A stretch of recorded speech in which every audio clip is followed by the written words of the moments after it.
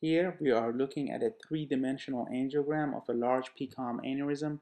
By manipulating this rotational model, we are able to come up with the proper working angles to treat the aneurysm.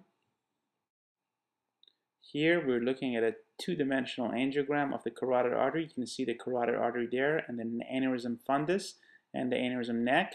The coiling procedure is performed in a state-of-the-art biplanar angio suite.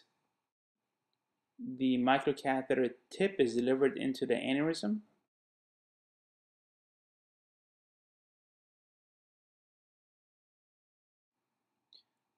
A balloon is inflated across the neck of the aneurysm within the intracranial carotid artery.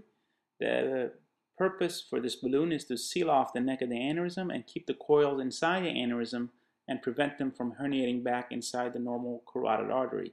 Here you can see the first coil being delivered through the microcatheter into the dome of the aneurysm. This coil is made out of pure platinum, and as it comes out of the microcatheter, it takes on a three-dimensional form, in essence forming a three-dimensional basket and framing structure within the aneurysm fundus.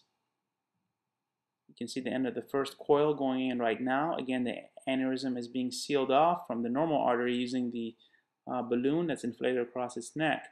Here you can see a second platinum coil coming in through the microcatheter and being delivered into the aneurysm. There is still some residual filling within the aneurysm. Here we can see another platinum coil coming up through the microcatheter, delivering into the aneurysm dome. The balloon is inflated across the neck of the aneurysm again. This soft platinum coil goes inside the remaining open spaces within the aneurysm, which show up as black in the otherwise silver appearance of the aneurysm coil mass. Here's the last coil going into the aneurysm. Here's the final picture after the coil embolization. You can see the aneurysm is completely coiled and the parent vessel is completely patent.